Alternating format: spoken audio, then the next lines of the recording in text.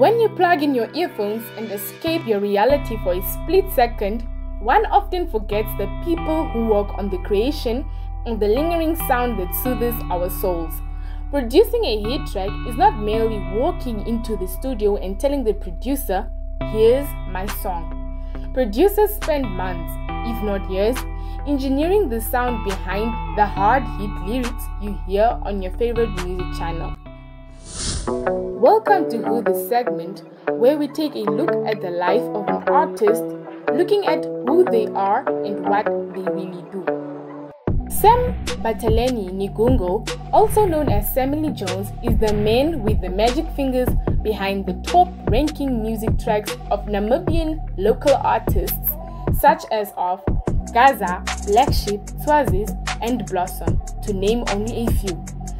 The producer is multi-talented as he holds an associate's degree, Juries in law. The man behind the name, born and raised in Walvis Bay, Samm attended Narwhal Primary School and completed his high school at Walvis Bay Private High School. His musical journey began as he, along with his cousin, formed a rap group called the Lowriders when they were all still in primary school. They emulated the likes of Matongo Family and B2K, who at the time were pioneers in the music industry. The name Samm derives from his birth name, Sam. However, the Lee Jones was added by a friend, and this became his signature name. I'm Samm Jones. I am from Walvis Bay. I'm a multi-award winning producer, artist, and DJ. I just make music. Basically, that's what I am. Yeah. What made you decide, okay, let me just focus completely on the music and, Well, it's not focusing completely on the music. It's one of those other things that you just do. It's just fortunate enough or unfortunate enough that it draws attention, basically. I mean, it's the equivalent of you playing golf on the weekend or, playing soccer on the weekend. It's just what I do, at least, draws attention. But it's just something I love doing. It's part of me. I can't let it go, It's something, and over the years, it doesn't really that much take up a lot of time, because over the years, I've managed to actually be able to do it very quickly, and it doesn't take up a lot of my time.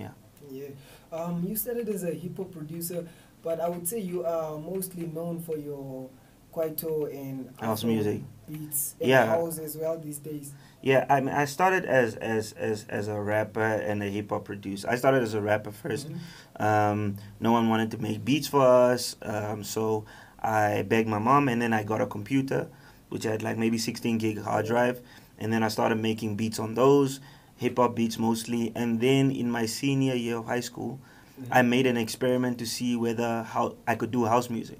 So my thing was just I was going to do house music, 10 tracks. It was just supposed to be a once-off, 10 tracks, and then release it out as an experiment.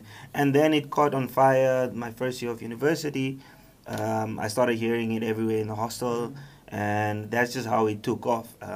But for me, I feel like you can't put yourself in a genre. Music is just music, It's just whatever you feel like doing, that's what you're going to do. The producer says that during the initial stages of his career, finding fully furnished studios was a challenge. We had to make do with simple mics and computers. At the time, there was a lack of knowledge, but he says that having access to the artist he desired to work with was by far his greatest challenge. Thank you for watching. Like and subscribe. Comment below to tell us what you think. Also, check out our other videos right here.